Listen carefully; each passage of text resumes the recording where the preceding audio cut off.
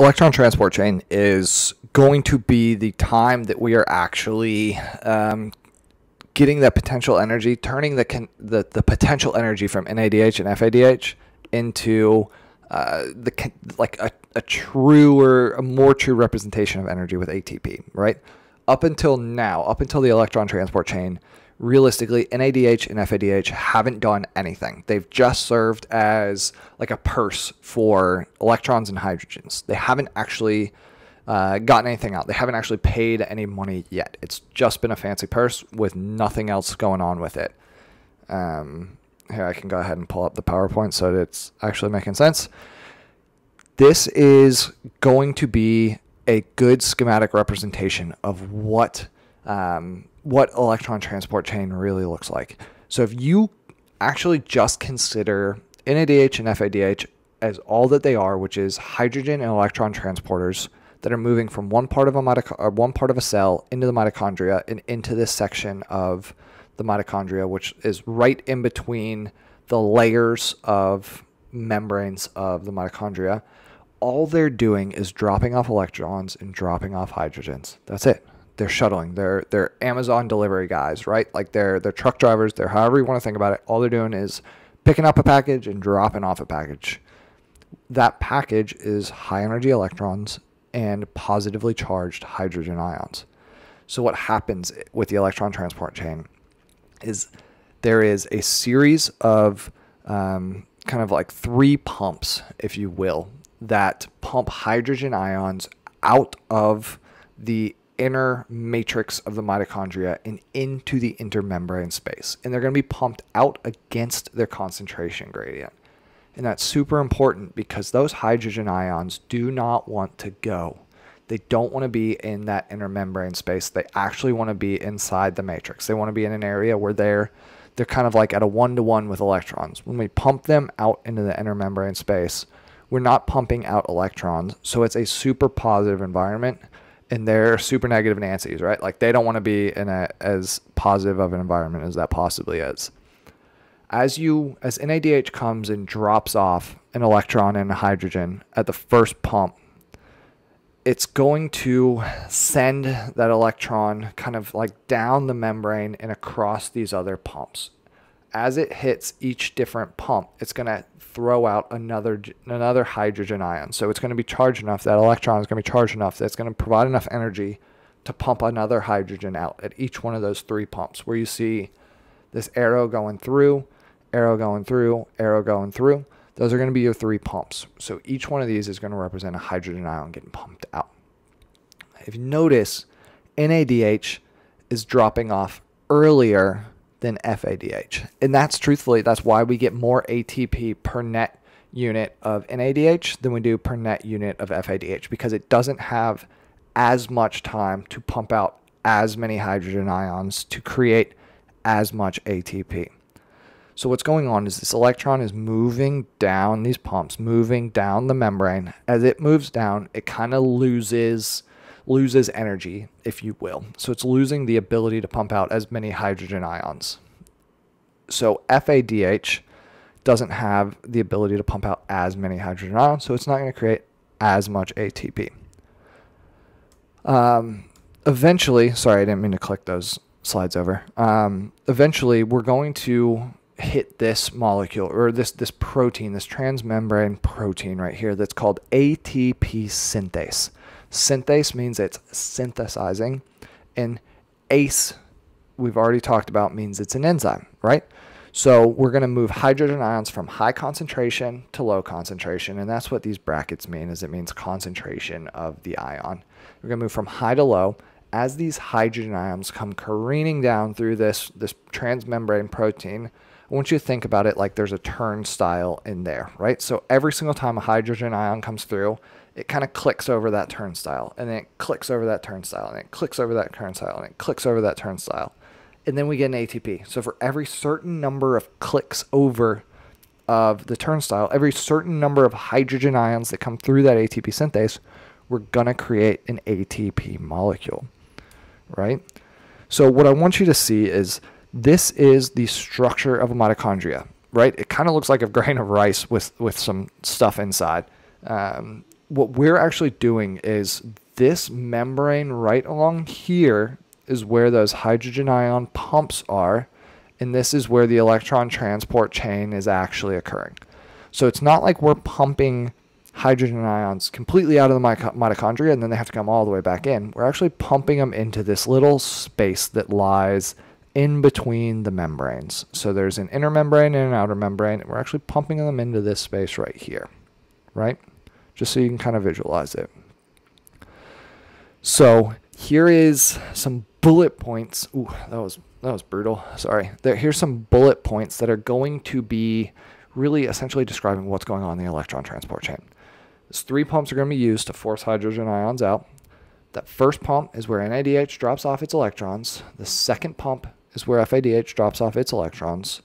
The pump is going to be strong enough to pump out, like essentially where NADH drops off is going to be strong enough to pump out 4 hydrogen ions.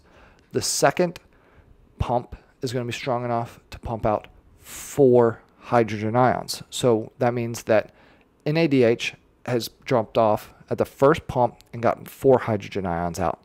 It's been able to have its electron travel down to the second pump, which means it's pumped out another 4 hydrogen ions, which means the NADH has pumped out 8 hydrogen ions. The FADH, was dropped off at pump number 2, has only dropped off or only pumped out 4 hydrogen ions, right? It's important to remember.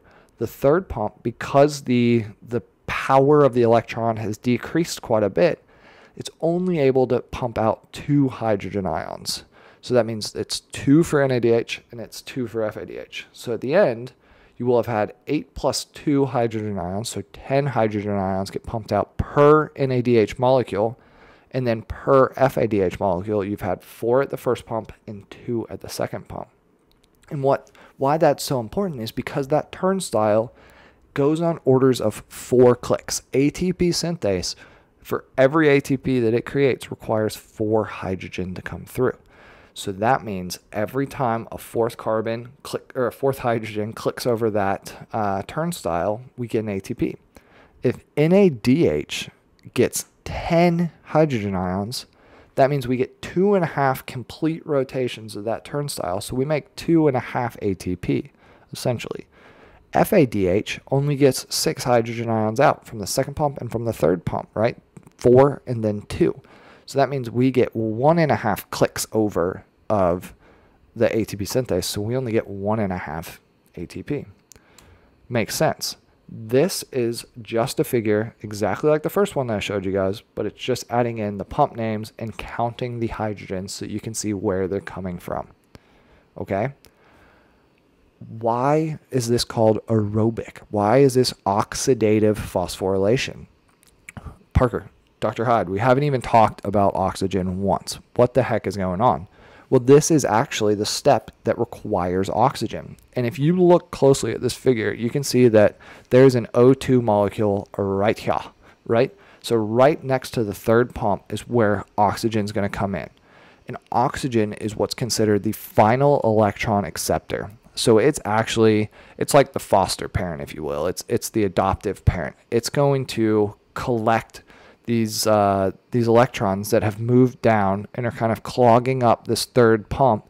It's going to come and collect them and add them to 2 of the hydrogens that have come through ATP synthase to create water. So you're actually going to create water at the end of ATP synthase. So what that oxygen molecule is doing is scavenging these electrons and grabbing these electrons to keep pump number 3 working, because otherwise it would become too negative and would not function right. Does that make sense? So oxygen comes into play on the third pump and collects and scavenges those like spare electrons that are kind of just hanging out, causing issues. If we do not have oxygen, we cannot scavenge those electrons, so we cannot actually make any more ATP, because we would stop these pump systems from working and we wouldn't be able to get the turnstile of ATP synthase working, so we wouldn't be making ATP.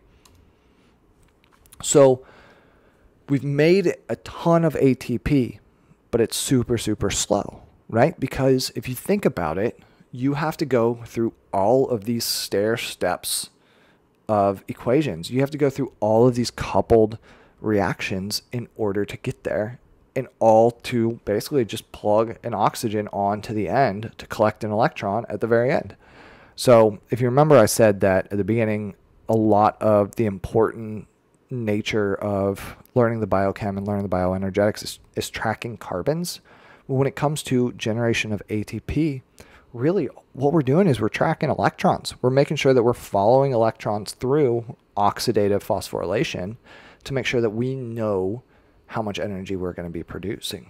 And the reason that's so slow is because there's so many steps that have to occur. We have to basically, in order to start getting this high amount of ATP at the end, the final terminus point of oxidative phosphorylation, we have to go through all of glycolysis because we have to start generating pyruvate and NADH and ATP. We then have to feed that pyruvate into Krebs cycle, create acetyl-CoA, get an NADH, and then crank that pyruvate, or that essentially those two pyruvates into two acetyl-CoA, crank Krebs cycle twice to create all that NADH. Then we have to shift all that NADH and FADH over into the mitochondria, where it goes through the electron transport chain, where the only thing that's happening there is essentially we're using Amazon to drop off electrons and hydrogens that we created in glycolysis and we created in Krebs cycle, right?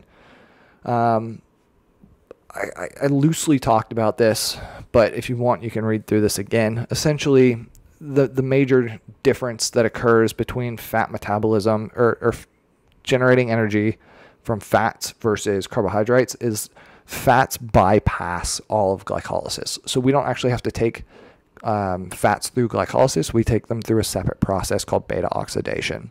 So this kind of figure actually chains up even more. So you would have the full glycolytic pathway running on one side, and you would have a full beta oxidation of fatty acid chains running just north of where it says from fats. And then kind of where does protein come into play? Really, the goal is that it doesn't, right? We want to be in a fed state. We want to make sure that we're in a positive nutrition status, which you'll learn more about in Nutrition for Performance. But the goal is to actually not break down and degrade protein too much. It's going to contribute somewhat to energy metabolism. And you've probably smelled it before, as weird as that sounds.